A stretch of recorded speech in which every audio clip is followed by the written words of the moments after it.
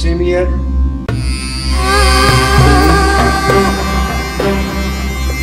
right, so we're recording now.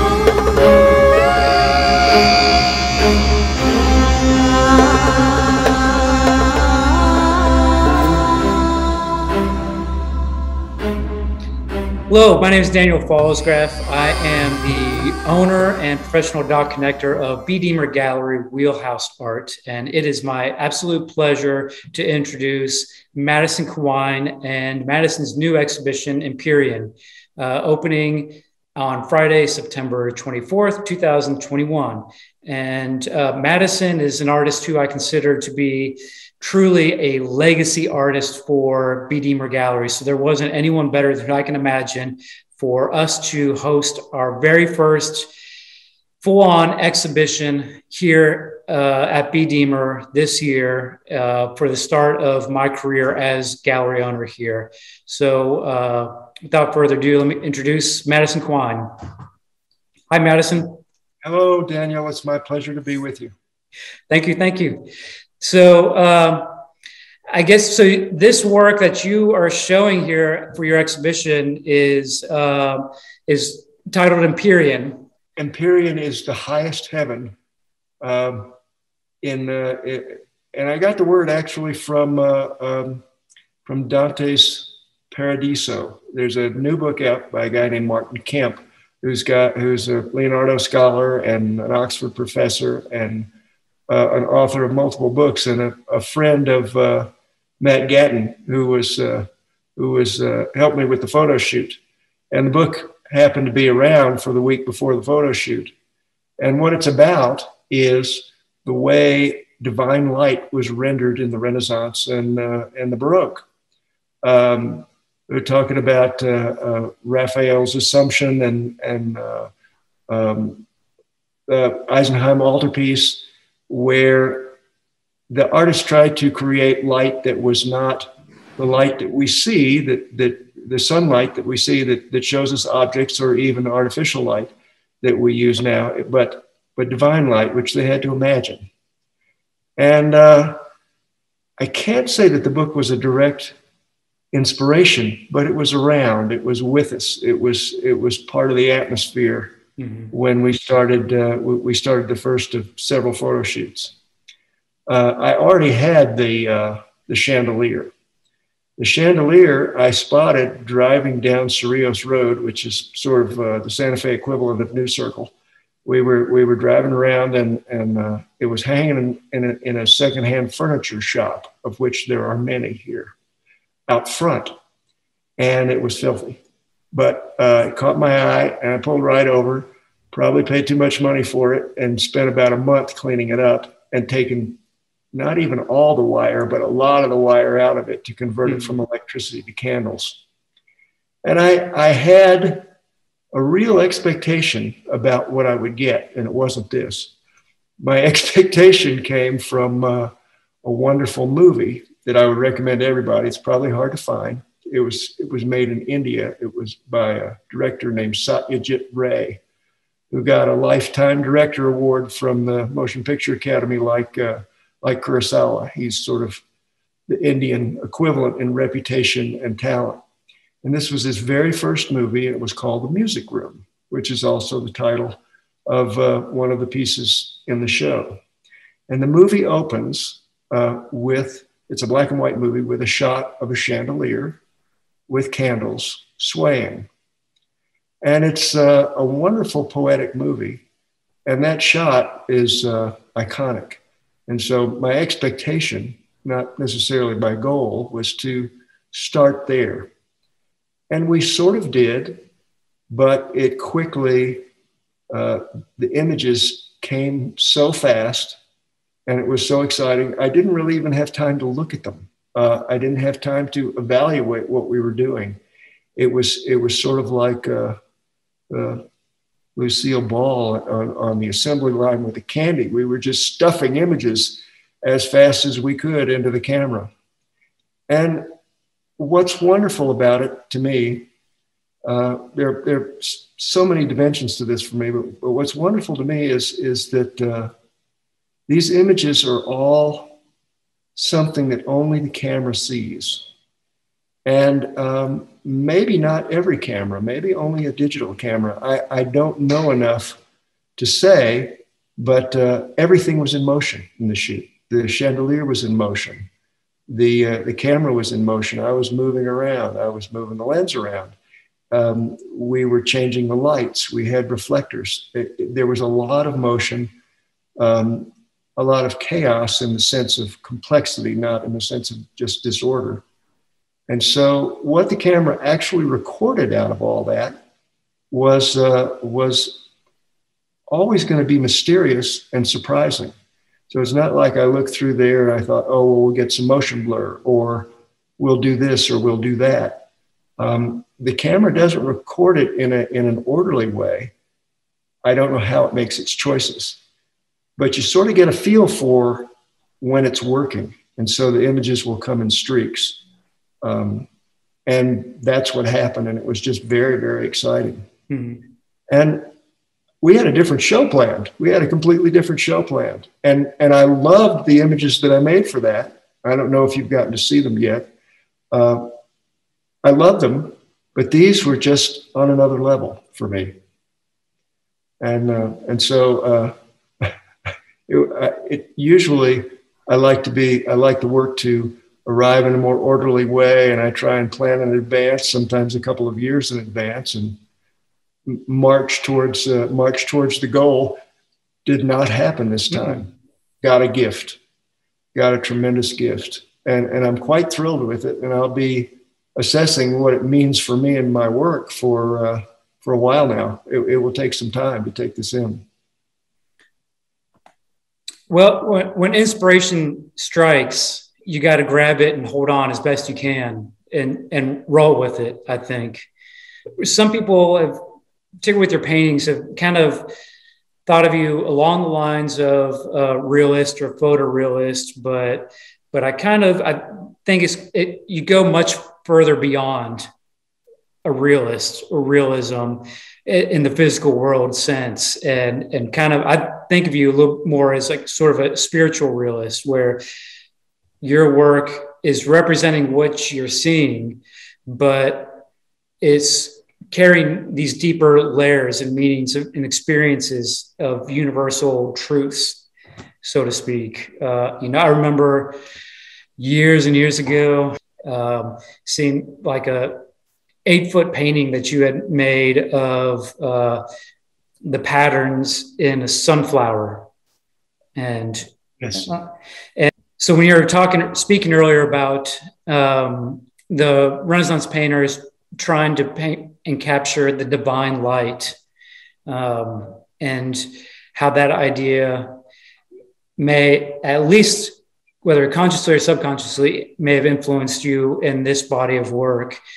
I'm wondering, and this work is so recent, and like you said, it just sort of came at you and hit you and you just had to go with it. I'm wondering if you've had enough time to digest this work and kind of assess how it fits within your greater body of work that you've done up to this point. Well, it's a different subject and it's a different metaphor. I would say the essential element of any real work of art, anything that really has value, is a gift. And every artist who works long enough gets a gift at least once. And once you receive a gift, then that becomes the reason that you work, to try and understand that and try and open whatever door, inner or outer, you can to make it possible for the gift to come through. The painter George Braque, for example, said the part of the work that you can't understand and explain is the only part that's important. In the early 19th century, Turner said, I never waste an accident. And that was his British way of referring to the gift. People will call it synchronicity or any number of other things, an accident, but it's a gift is what it is.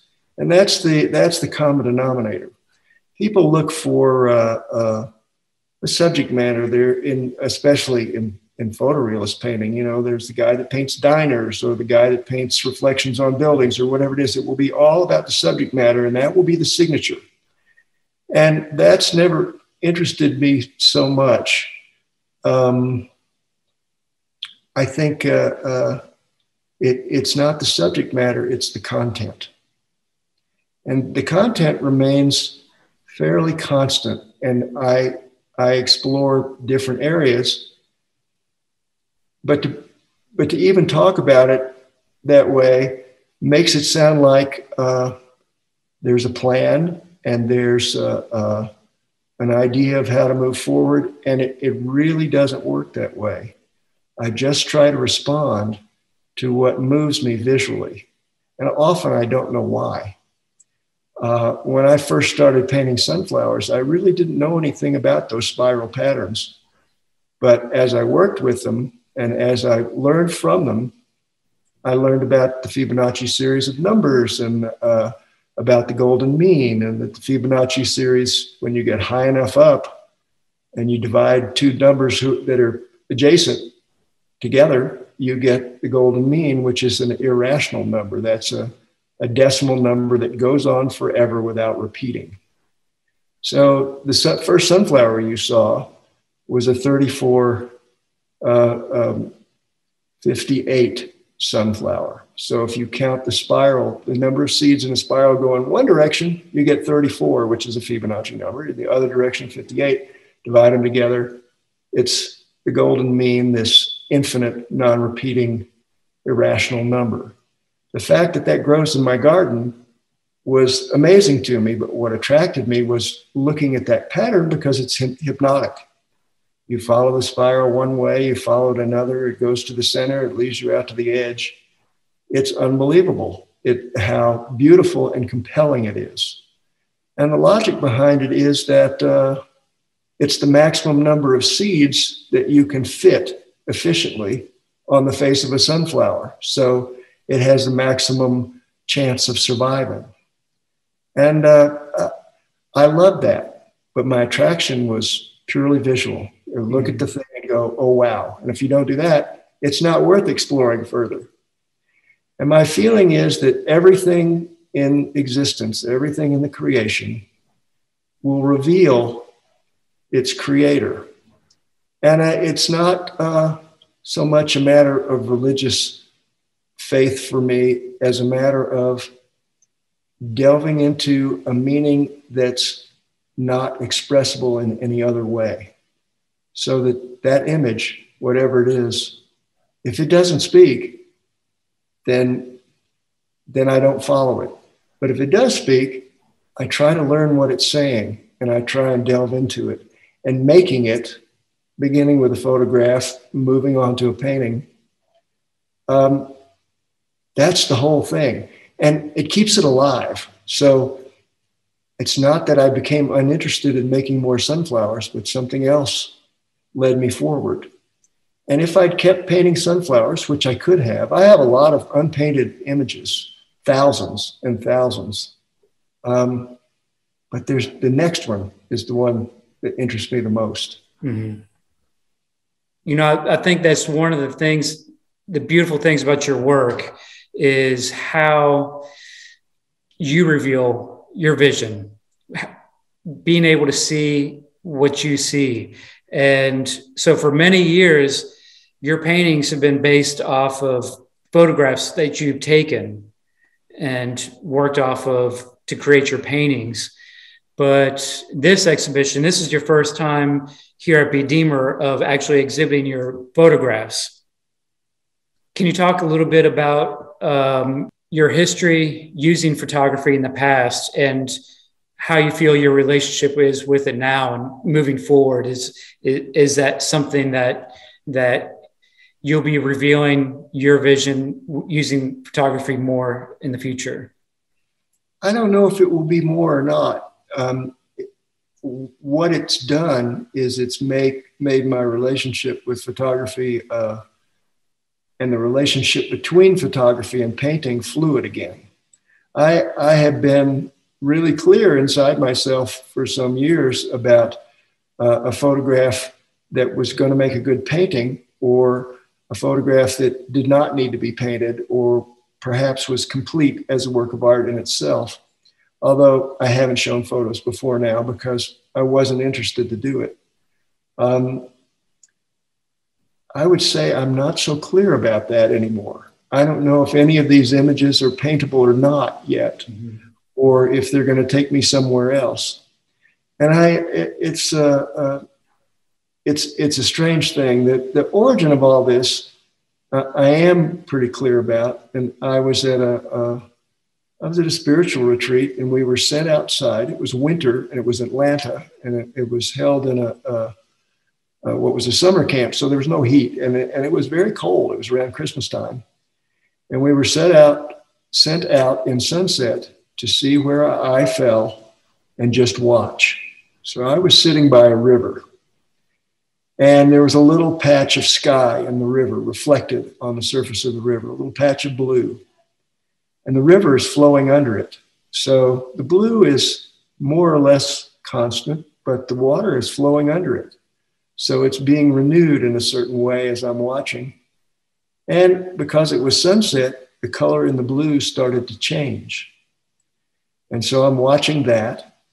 And then upstream, a duck, I heard a duck and flapping and some splashing, and the ripples that the duck made upstream passed through my little patch of sky reflected.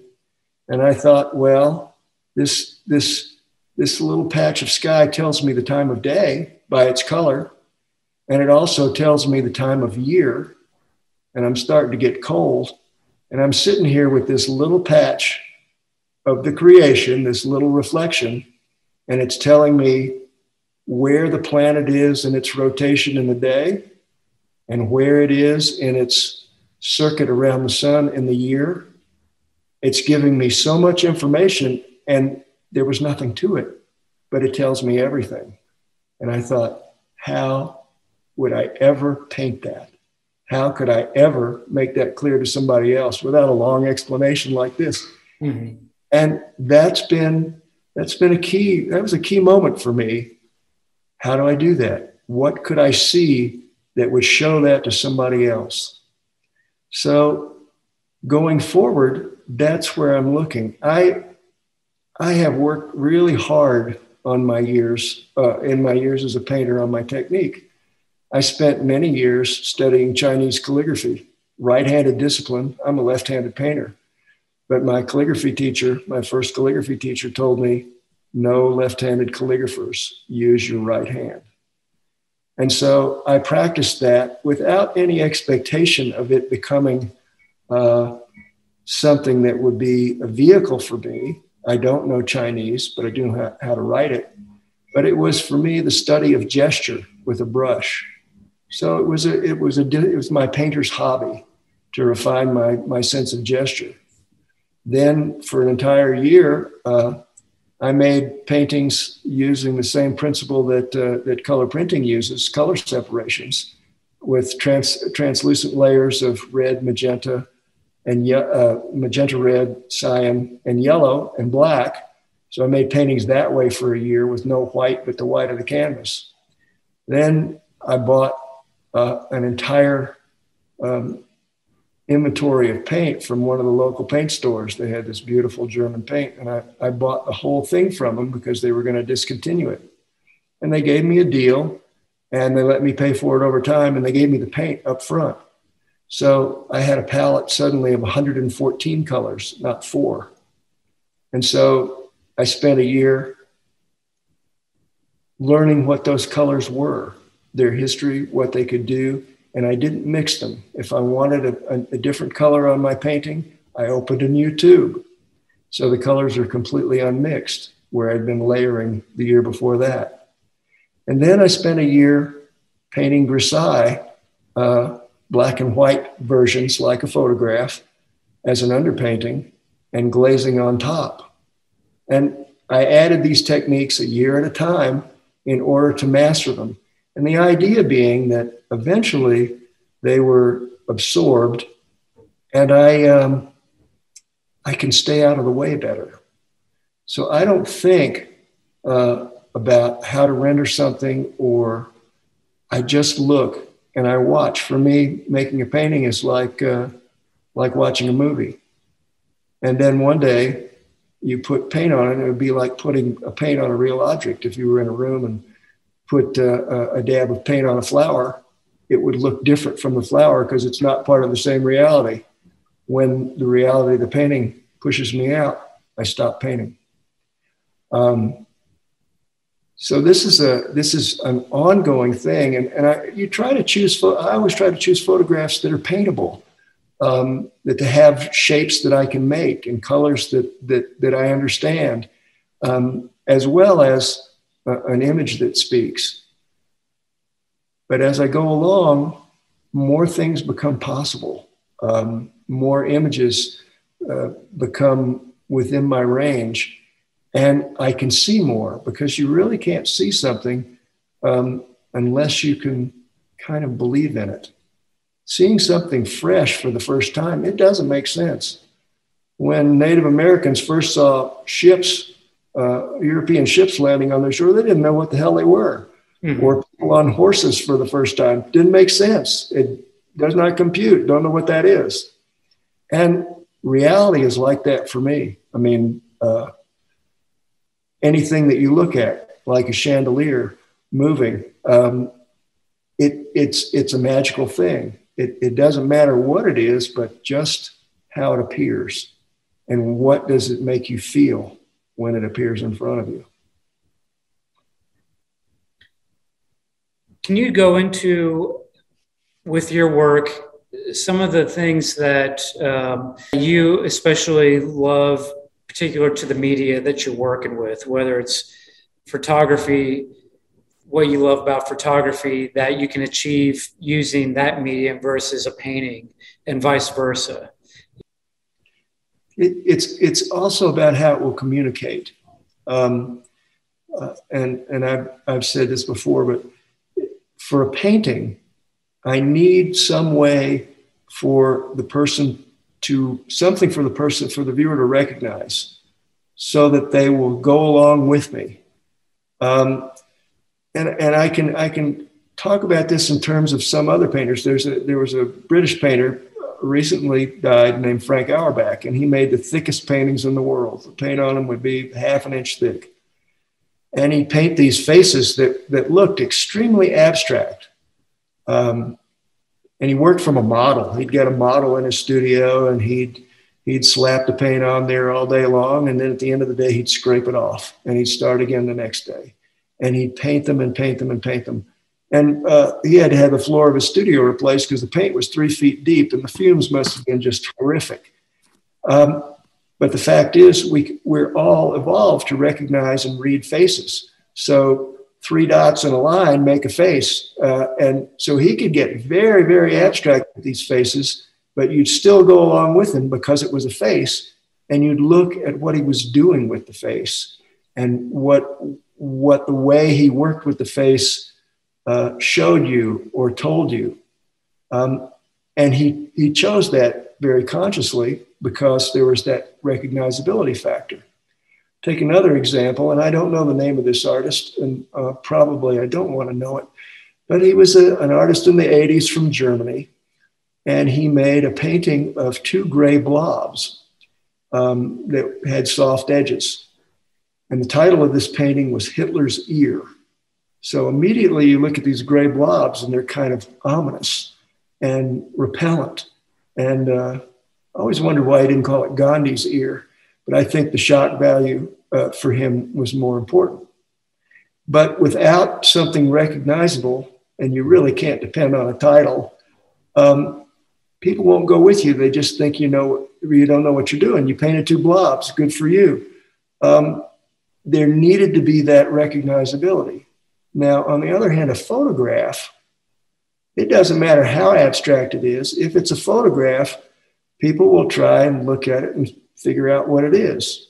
I mean, if it's not too boring, if it's not too ugly, they'll go with you a little bit and sort of say, well, it must be something because it's a photograph, because it has that physical connection to the world. So the play for me between photography and painting is that you get the presumed reality with a photograph that you don't get with the painting. With the painting, you have to provide that. And I've painted abstractly, and ultimately it seemed to me kind of arbitrary. You try to make it beautiful, you try to make it meaningful, but a lot gets left out. A lot of things that you feel, a lot of, if you love flowers, how do you convey that abstractly? Maybe you can do it. Flower might be possible. But suppose you love microorganisms or sea creatures or whatever, it'll be a little harder to get there if it's purely abstract. So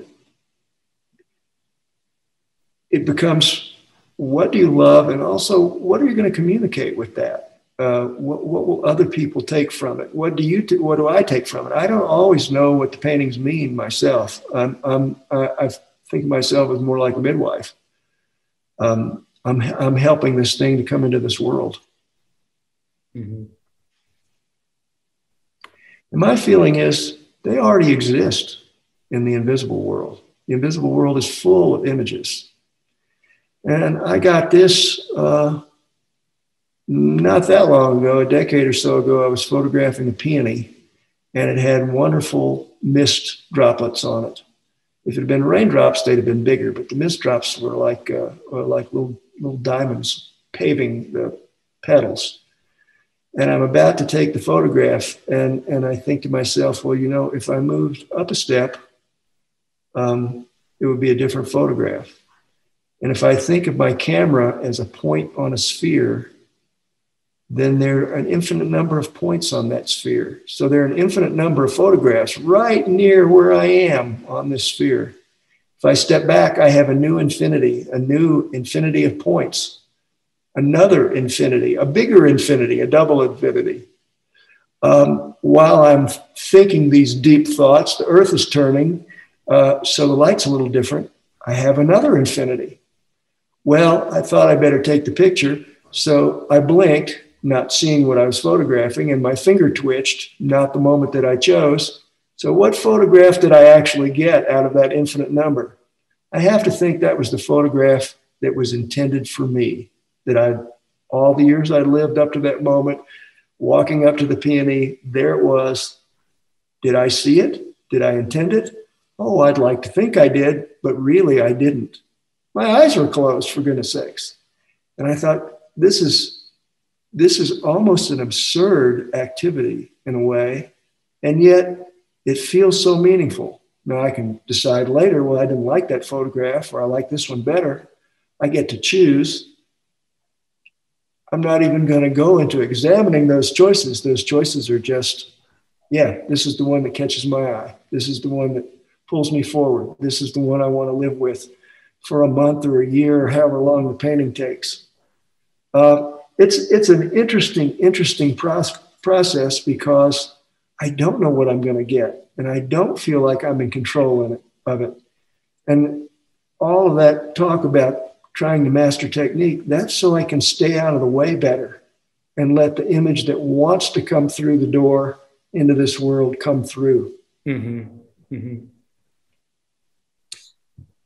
All right, that's wonderful, Madison. Thank you so much for sharing with us. And your show is amazing. It's beautiful. Being able to, there's a lot to work with here, a lot to explore, a lot of depth within the work for us to engage with each piece. And it's absolutely gorgeous in the gallery. So I'm very happy to be able to show your work here. And thank you.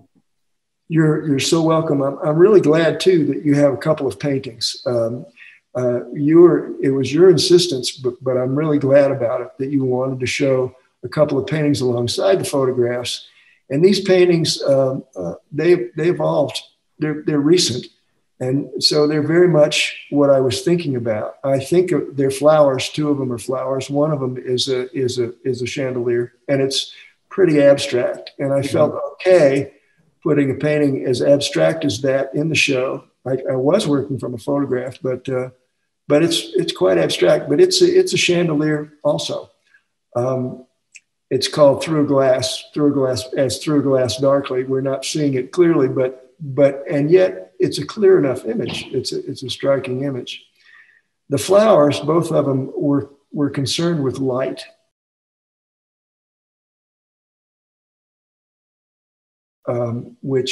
Which is what the chandelier is ultimately about. It's a symbol for light, which is a symbol for knowledge, which is a symbol for God, which is a symbol for good. All of these symbols gather. And they talked to me. I lived with them for a long time. I painted them during the COVID year. And because there was no pressure, nobody was going to galleries much, and I wasn't having shows much, I really took my time with them. And I think they resonate well with the photographs. And I hope people will look at them side by side and just let them sink in as they will, and tell them whatever they have to tell. They told me a lot. Excellent. Thank you, Madison. Thank you.